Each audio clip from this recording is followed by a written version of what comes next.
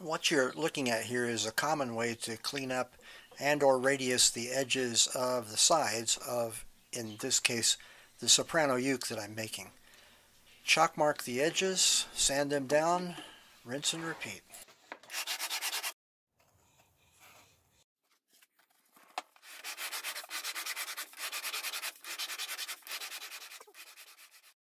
But whether you are radiusing them for the top and back plates or just sanding them flat, it takes a lot of time and effort. Like a lot of people that do it this way, the idea of motorizing the dish stays just like that, as an idea. An open woodshop fan offloaded this big old Craftsman drill. It stayed around, taking up valuable shop space, not doing much, when the idea of using it to motorize the dish began to take root.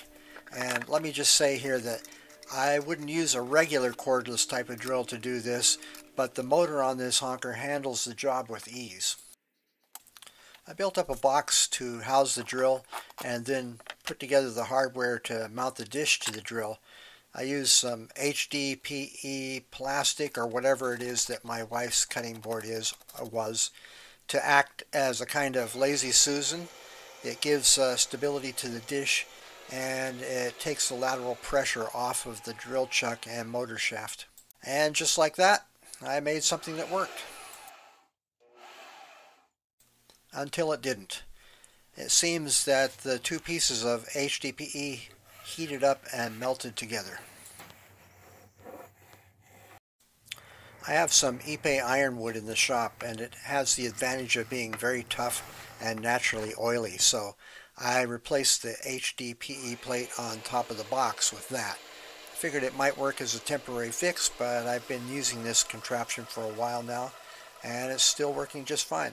We'll see what happens in the future. So, long story short, what used to take me an hour or more to do now takes me just a few minutes. And now with the drill encased in a box, it stows away in the shop easily, and I have some other ideas of how I can utilize this, but that, my friends, is the subject of another video.